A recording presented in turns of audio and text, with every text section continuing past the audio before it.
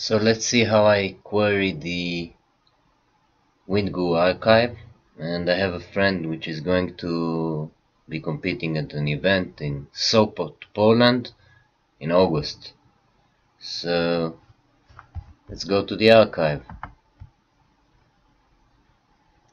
and again the archive shows you the same spots. Let's just select everything here, and sorry, forget about the waves. The reason I don't query the waves is not everywhere you have a forecast for that. And we said Sopot in Poland, and I want to query the typical weather there, so let's go to last year's forecasts or archive and August. So let's say 1st of August till the 1st of September, again 2015, last year, and bang, I'm there. So just a quick look at the forecast. It's actually the same data.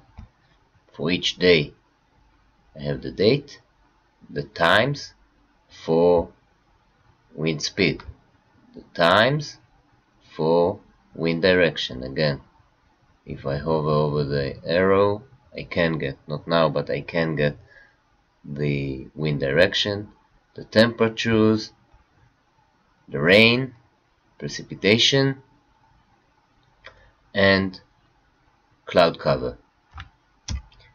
And let's have a look here. Sorry.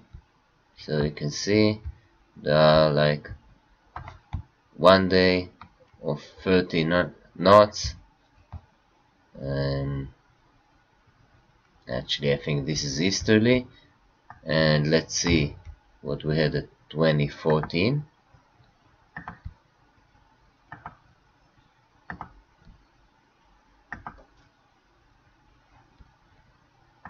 First of all, it seems like we had more rain and no easterly at all, and this time we had 2 or 3 days of more than 13 knots.